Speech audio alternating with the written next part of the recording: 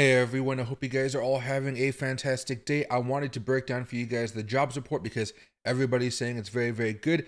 And man, there is just a black spot on this thing that I think you guys should be aware of. So let's hurry up and take a look here before we get started. Please, as always, make sure to hit that subscribe button. It supports the channel. Now, job growth zoomed in March as payrolls jumped by $303,000 and unemployment dropped to 3.8%. That's good news. And there are a few good things here we'll talk about very fast just to get out of the way because it is important that we recognize the good news here.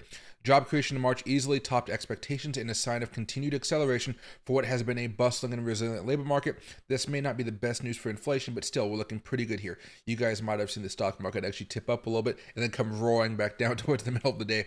Interesting to see how that's how it's reacting because it looks like everything's still in that prism of inflation.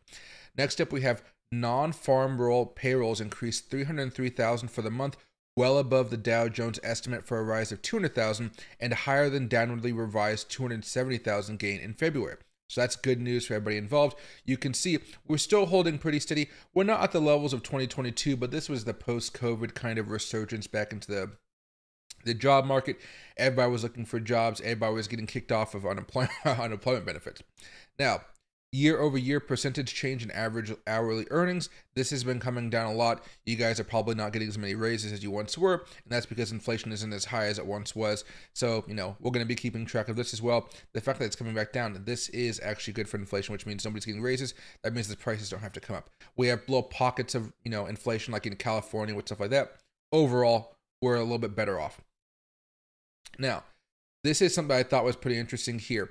A string of positive gains has kept unemployment below 4% since January 2022, though there have been some signs of cracks. For instance, the level of household unemployment has grown modestly over the past year, while temporary employment has declined sharply. So, again, not a lot of temp workers, a lot more full-time workers. There's not a lot of temp jobs out there.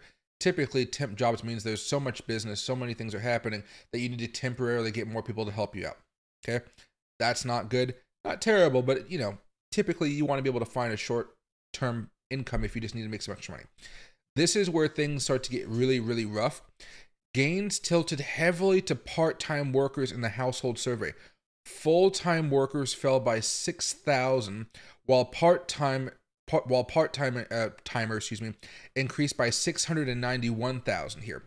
Multiple job holders rose by 217,000 to 5.2% of total employment level. That is insane.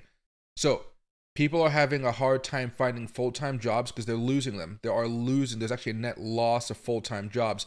So many people are getting part-time jobs, and on top of that, they're having to find multiple part-time jobs to go into a single form of income for people. This is the bad news, I think, is where, we want to feel like things are good. I know we really, really do.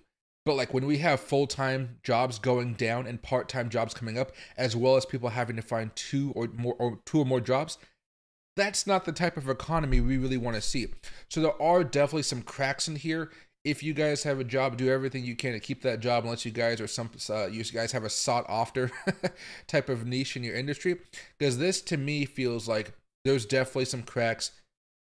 People are being forced to work at jobs that are part-time, and those part-time jobs, they don't carry benefits. They're not going to be as good for you long-term, of course. And I think that's where people are starting to feel like, oh, well, I have this high inflation, right? Things cost a lot more money than they used to. I'm not getting paid a lot. And on top of that, I can't find a full-time job. I can only find part-time jobs, and those part-time jobs don't actually pay for any benefits. So that's going to be some of the things we see here today. As far as the overall market, everybody, Bitcoin's kind of going through its thing. Nice little move here over the past couple of hours. SPY, though, coming back up a little bit after kind of a rocky day yesterday. The NASDAQ and the Dow Jones getting smacked today. They had a pop during the earnings, but again, once the news kind of settles in that this is kind of bad for inflation, boom, you saw how it came back down. Just keep an open eye on the market, everybody. Let me know you guys' thoughts. I was very surprised to see that the part-timers are really fueling this market, and it's not those people who are having full-time jobs. They're not having the best of times right now. It's the people that are looking for two or jobs or more.